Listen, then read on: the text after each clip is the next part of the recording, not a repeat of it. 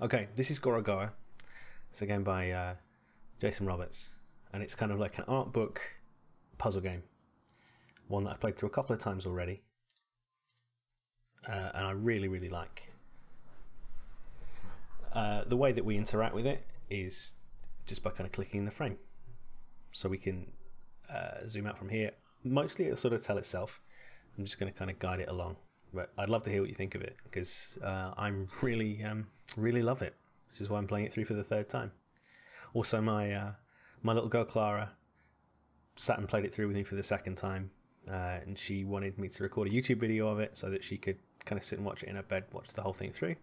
So this is for Clara as well.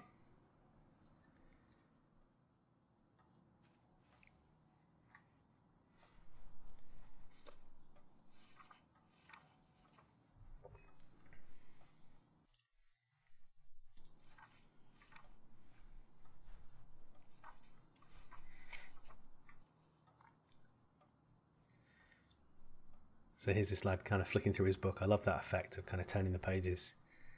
It's different in his thought bubble. So now what we can do, we've got these hints on, right? So I can just click anywhere in the frame and it'll kind of show me what I can interact with. So we'll click into there. And so what this is hinting at is there's some kind of ritual down here going on. And this is the kind of dragon bird creature that was we saw out in the world. You can click in here into this bowl. Then we can go back out from there. And what happens often is as you kind of jump in and out of these scenes, the kind of context changes.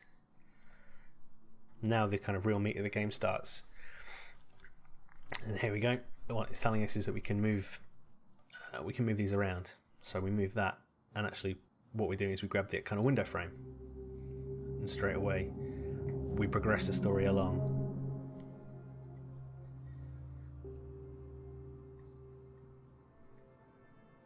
So we can kind of move that, but nothing happens. We can click in there. So I'm going to try and stop saying kind of. I realised after my little Guild Wars Guild Chat appearance that I say kind of far too much. So if you hear me saying kind of, just tell me in chat to stop it. It's a little verbal tick of mine. Okay. So there we go. Move that, and we've got another frame of the doorway, and it's opened up another scene for us. Possibly the same boy now in a wheelchair. And a bird. Another thing this game does really interestingly and really brilliantly is you kind of link up these frames. You can link up disparate situations by using the same frames. Okay, so we can zoom out there.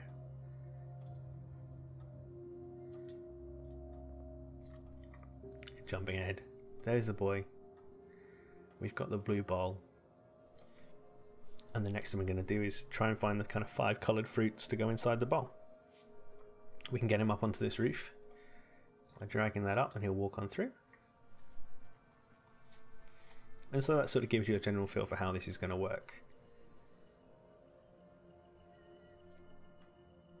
So he's not in the room anymore. What we can do is now click into here, and you see how that snaps together. So all of a sudden this picture is now joined up with the bird. We can even go one step further. And there's our first magic moment. There's our red fruit.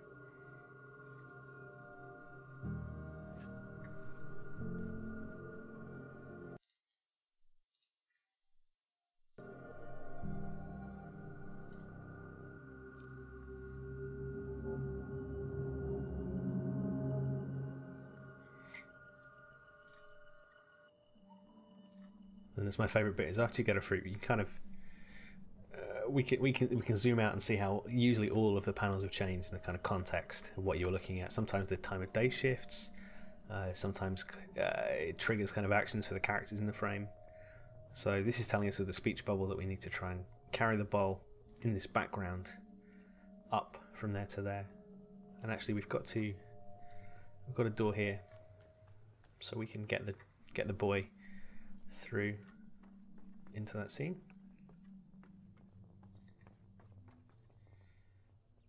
then going ahead, we can use another door to get him back here and onto this roof.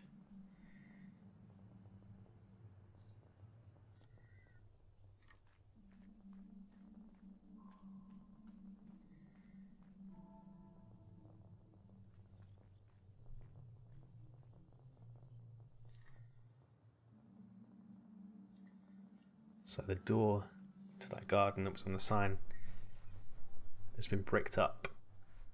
Got to figure out how we're going to get through.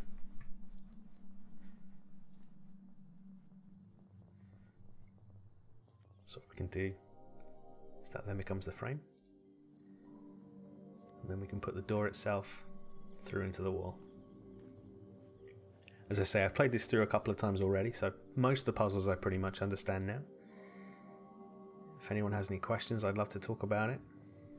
But I would go for sort of like at a reasonable clip, I think.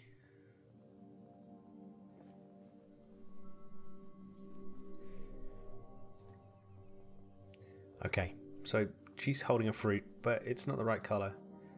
So again, we can move that off.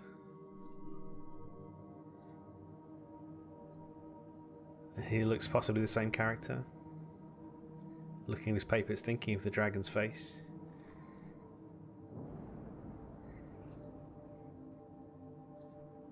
As we click deeper in. Now this is one thing I really enjoyed, particularly the first time I saw it. So now there's nothing I can click there if I try to move it. It actually moves the whole, depending on where you are, which I think is fantastic.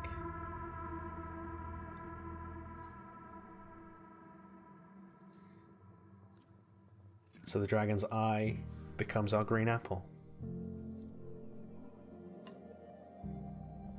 This game is absolutely magical. Even though I've already finished it multiple times, I still keep coming back to it. Oh, hi Sandra. So those first two, I don't know if you caught the red and the green fruit. The first two are definitely kind of introductory ones to a few concepts. It gets a fair bit harder. As I say, I kind of know most of the puzzles now, so we won't struggle on them too much. But it definitely scales up. So next we're going to need this yellow fruit.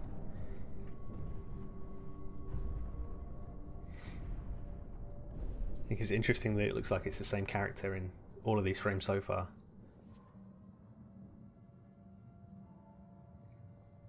Flicking through his book. And now we can't because the light's knocked out. So how can we help him out?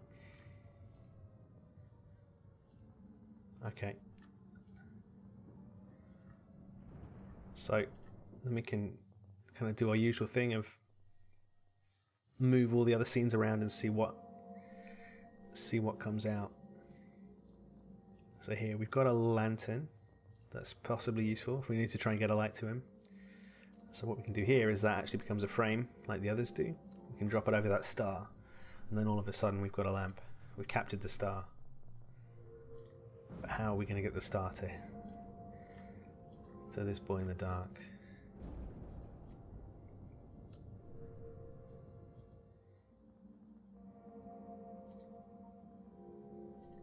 Click on through. There's another lamp.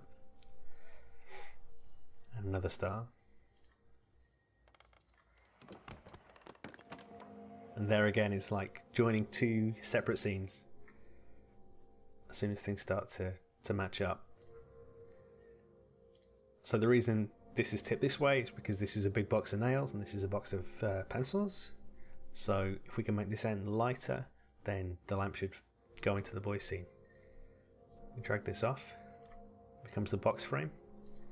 Zoom out in here, and we got some cotton wool. We'll do the same in here and look for something heavy, like a bag of rocks. And then all of a sudden, physics takes over.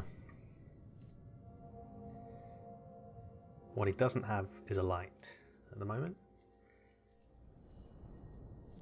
but we can fix that for him.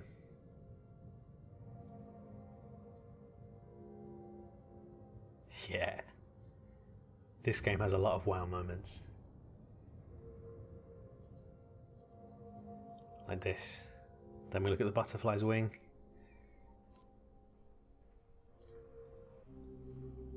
And now we're back here.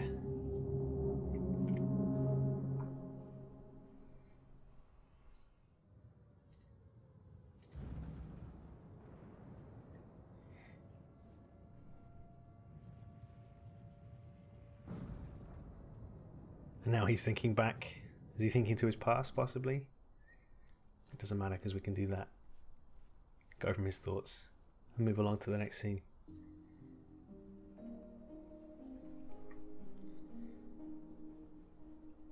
I absolutely adore the soundtrack for this as well. I need to see if it's actually, I think it came in like the deluxe edition. I need to see if I can upgrade because it's everything about this game is just gorgeous.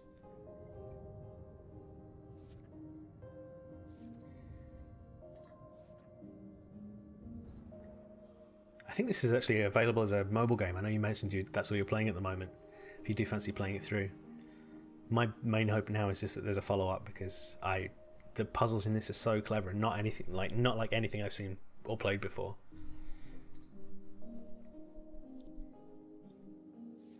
Okay, so this is sort of like a callback to what we've just done. Well, this time the moth that we need to get. So we need to light the lamp and we need to free this moth from its little glass cage. I love this. Kind of hinting at what we need to do.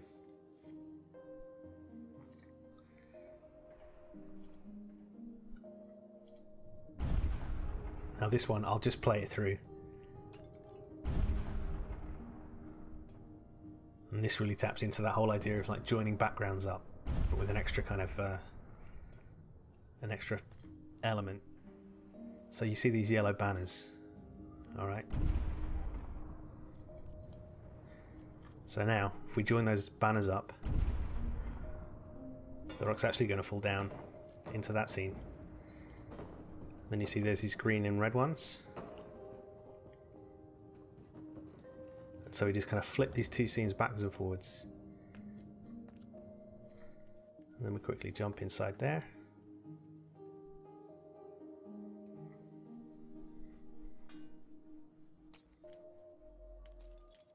And there's our moth.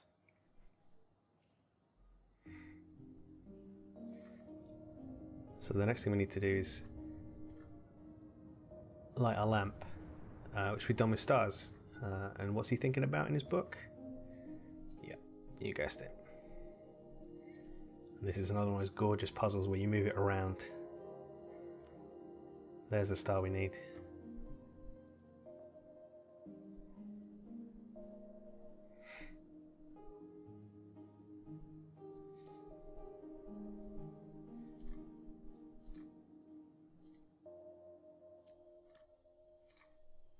And now we're back in the courtyard again.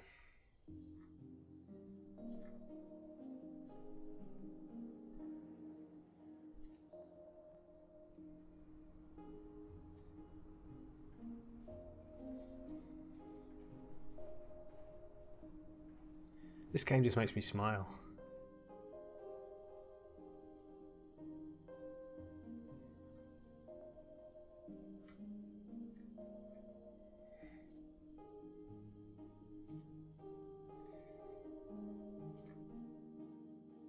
Okay. Definitely the same guy. Now he's a bit older.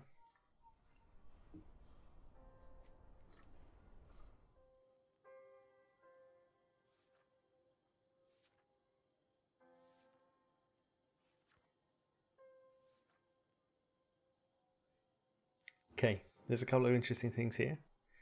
Again, the speech kind of thought bubbles are always giving us like an eye into his research of what we need to do next.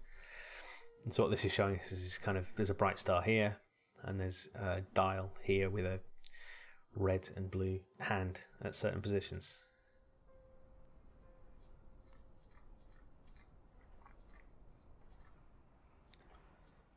So let's dive back in. Okay, there's a dial up here with a red hand on it. Aha. And so this becomes a frame.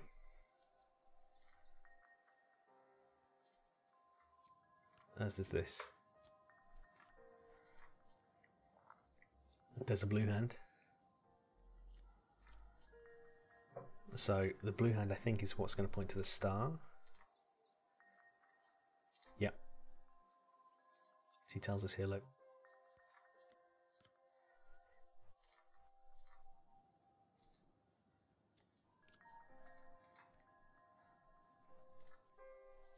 Okay. Let's see. Even though I've done this. Ah, there's a star. That's the one we want. There we go. So now the compass is going to point towards the star. This is some kind of scientific apparatus. And this is another one where you join the bottoms up, so to speak. One more. And that heats it up. Hand moves round.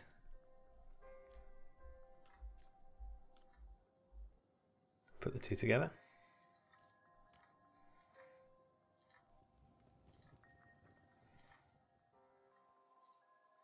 Now we put it up here. It's going to become the clock. And then we zoom out and time has moved forward.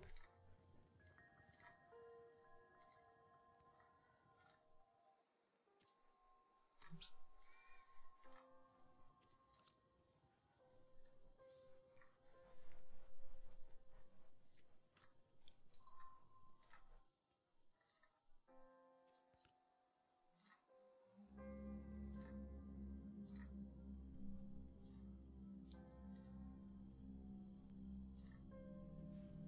And there he goes. It's one of my favourite parts of this is where you kind of get to the end of a puzzle and all four kind of squares will collapse back into each other into like a single scene.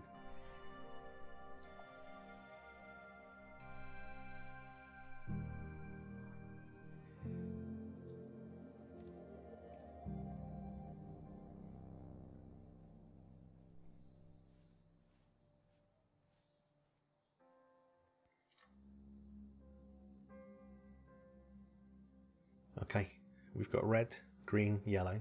Blue's next.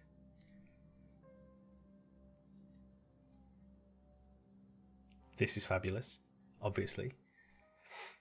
So, by looking at these kind of post-it notes, it would suggest we need to get through from one picture to the next.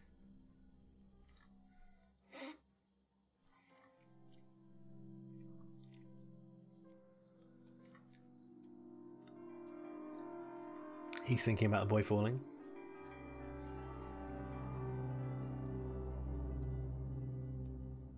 There's our friend the dragon.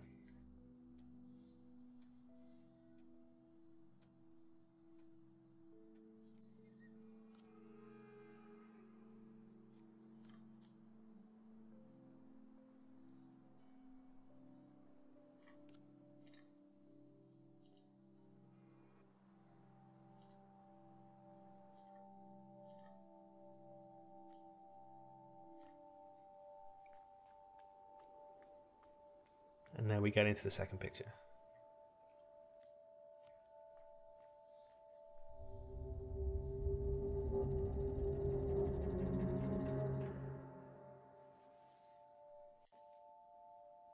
Okay, so now it seems we need to find something which matches up with this terrain so that we can walk into the next one. There's three things we can click on here.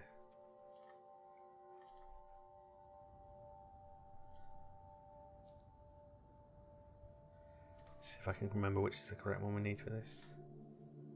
Oh yeah, there we go.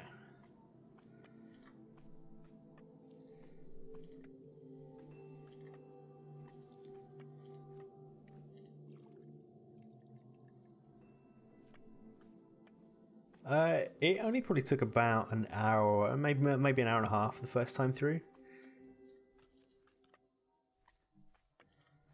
Okay, so we want a different one here. So you see now this is actually the sun has formed a cog. If we jump into this one, there we go. Look at that.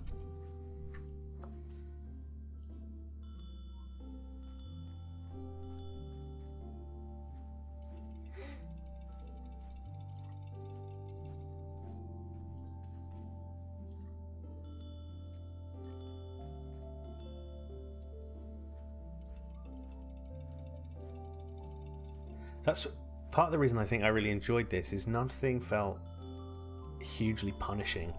Like there's a lot of other puzzle games, things like The Witness, which I haven't played, but I've kind of read and watched a lot about. Often I don't go for puzzle games because I'm not necessarily that great at them.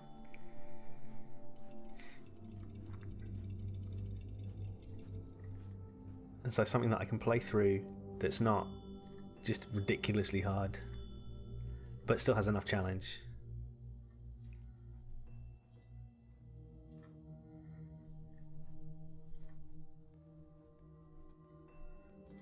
Is it this one? Yeah. Again, all we're really doing here is shape matching.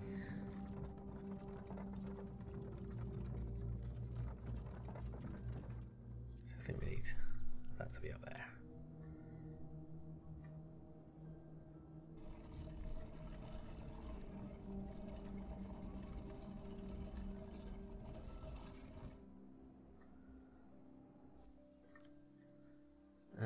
Let's see. Yeah, there we go. I think no, that's the wrong way up. So I'll show you. We've got the doors the right way, but we need them up 180 degrees so that the stairs are the right way round.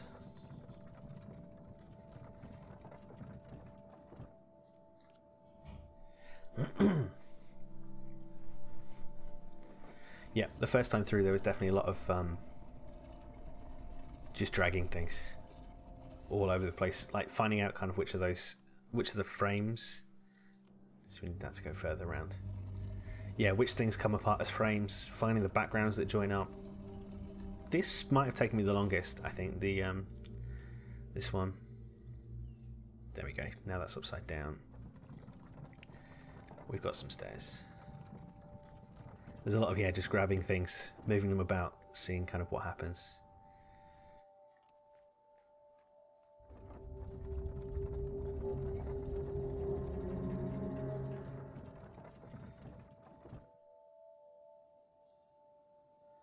Okay, so there's the blue fruit that we need to get.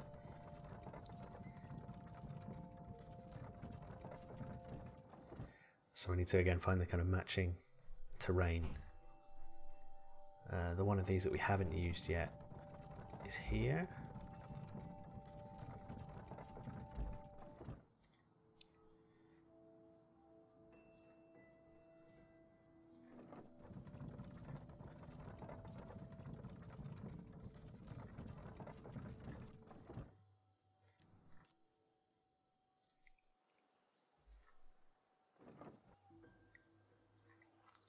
Yep, you're absolutely right. Yeah, once you get the hang of how the hints are given, the frames can join up. For sure. I mean, there is a mode you can play this through without those kind of like hints that let you kind of ping and see what's interactable. But I like that the frames are so small that you can click yourself around without a lot of trial and error anyway.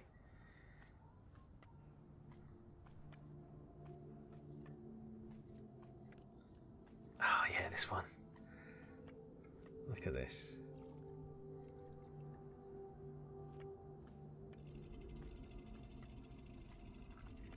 And yeah, these all three of these puzzles follow the theme, right? It's figuring out what you need to join together to rotate these pieces. And we can unpack that.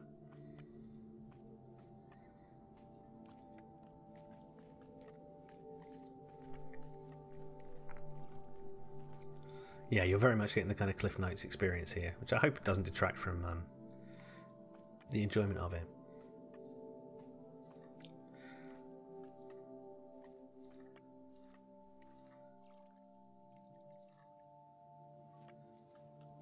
This is definitely, yeah, more of a kind of showcase of why I love it so much.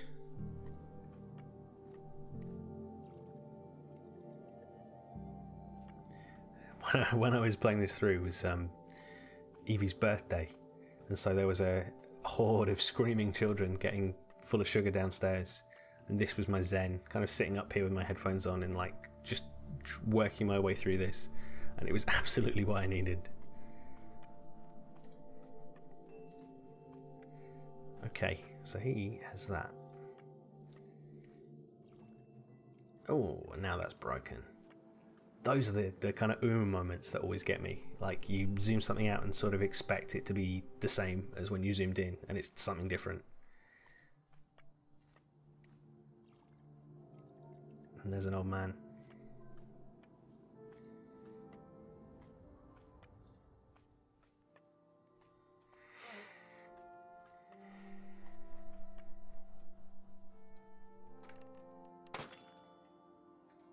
Thinking of falling again.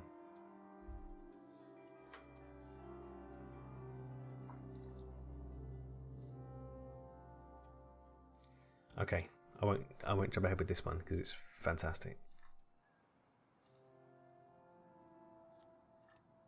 Let me try and remember how we get this. Oh, there's a door here.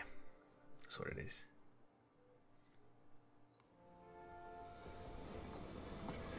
Okay, so now he's out onto the train platform.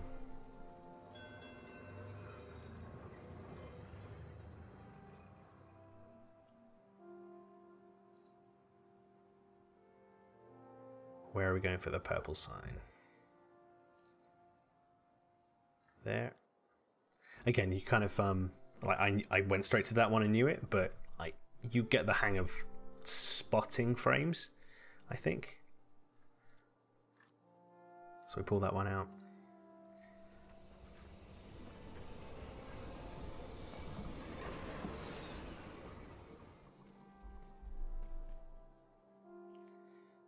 There he is. So this one I really love. So this is telling us we need a gold coin, right, to put into the slot so that we can get onto the train. So we pull out there. Click into a ring. And there's our coin.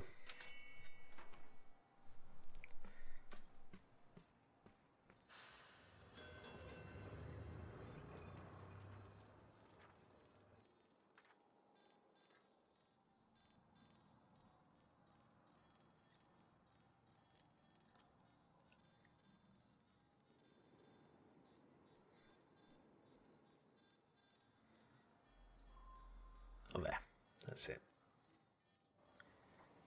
Okay, so now we've got the train moving around the tracks. We need to get it to where we want it to go. And again, this is a case of joining the tracks up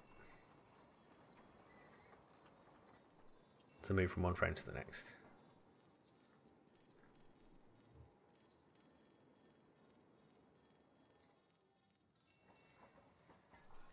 And that's going to get him round to arrive at the purple tower.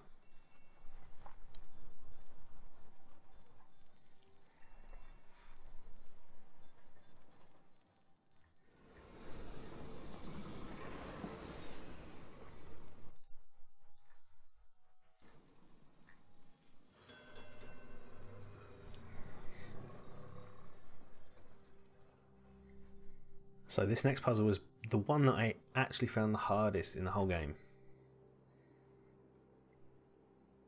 And so we'll click through here just to have a look around. So you've got this tiny little door. And we can kind of click through here to take a look on the other side. And up at the top is our friend, the sinister dragon. And there's the purple fruit that we need. So we need to figure out how we can get through this wall and in through that purple door. Nothing to do there. So let's see. So that's interesting. He's thinking about something. We can zoom out and see this has got up, left and right. Gives us some actual direct control over him, which direction we want him to go. Now, let's see if I can remember this.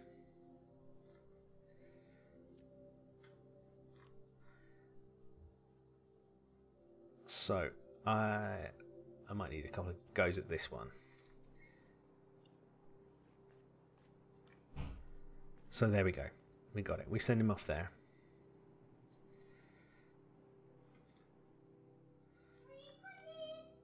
And then these join up again.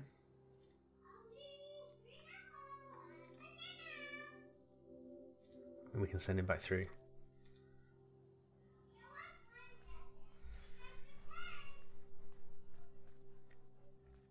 And this is fabulous, because the whole game is. Now we zoom out, and not only have we gotten through the wall, but he's tiny.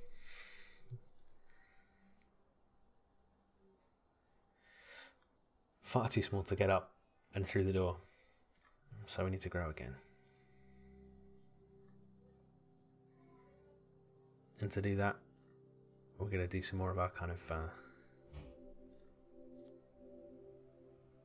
some more of our tricks. We'll tell him to go up.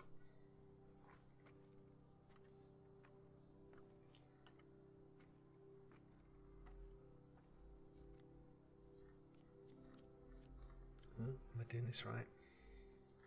That's right, there we go. And now he's going to climb down back into this other frame. Thankfully for us, he's going to pause there for a minute.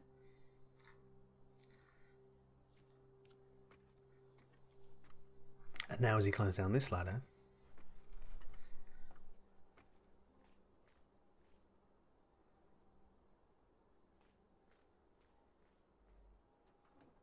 he's big again.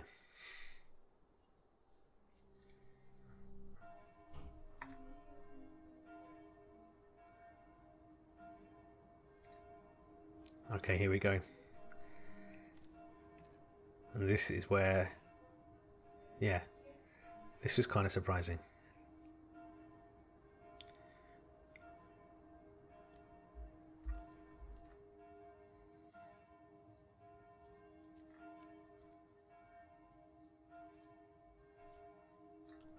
So we make him think about this ritual that we've been focusing on.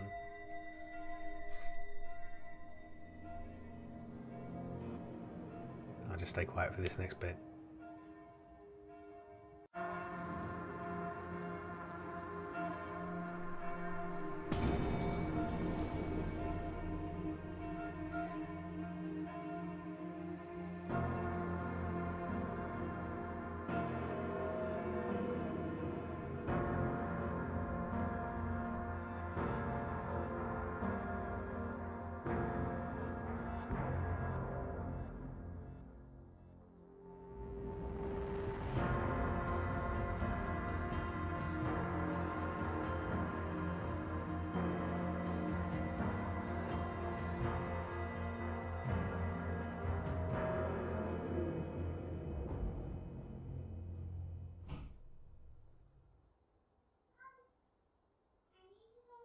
Hi Jazz.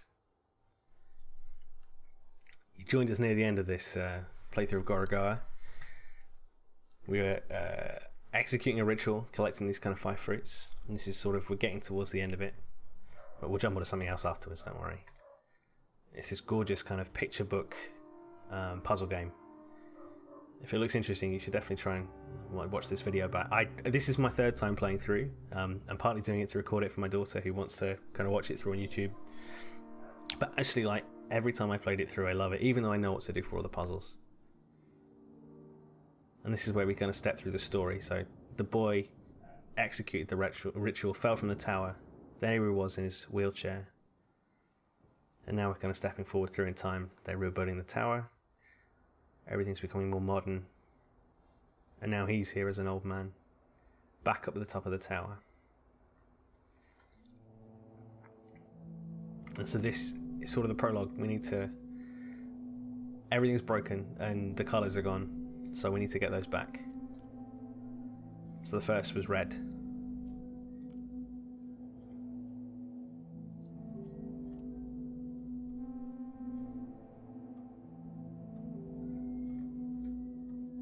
Yeah, you're not missing out too much if you kind of watch this end part. We've whizzed through a lot of the puzzles.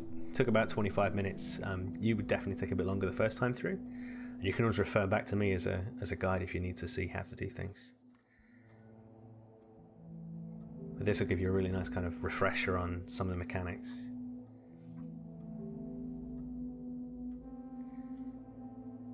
And now we just kind of like whiz through. So there's the first one. Next was green.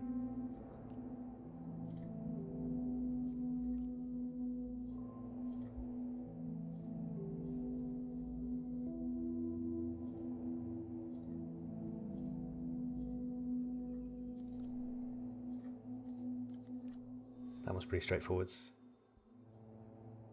Oh, Jazz, I'm sure you'll do just fine. Okay, the next was yellow.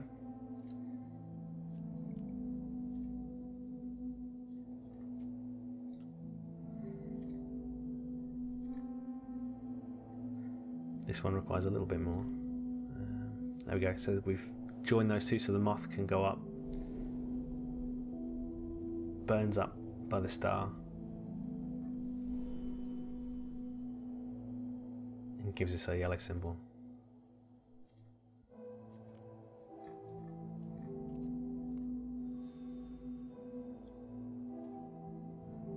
Okay, blue is next.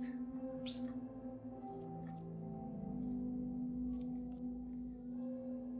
So this harks back, Sam, to the rotating puzzles we were doing.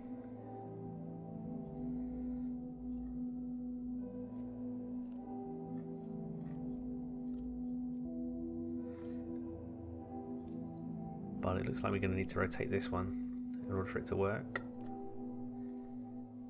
Those are all linked.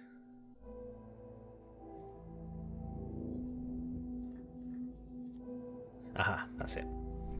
Another frame. And here's our favourite boy with his... every time. I love this. So now the boy himself becomes part of the machine.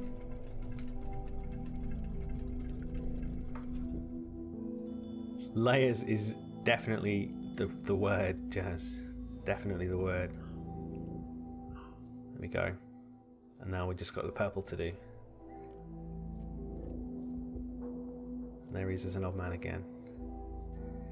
And this is a mechanic you'll have missed, but you can move this around now, some of the frames. And it just gives you the full picture like this.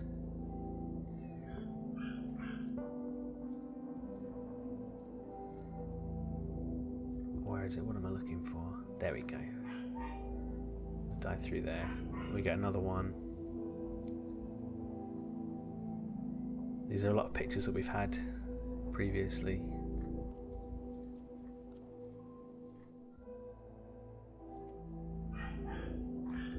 There we go. And there's a panel that we need.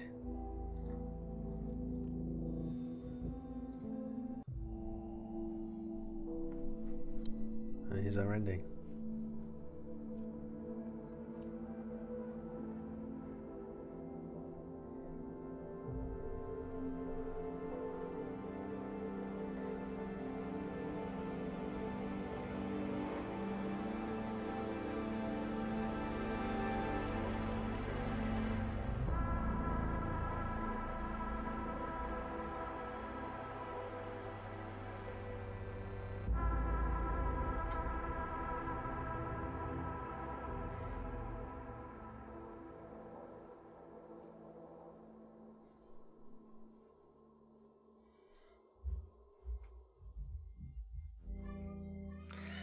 And there we go. That's Gorogoa.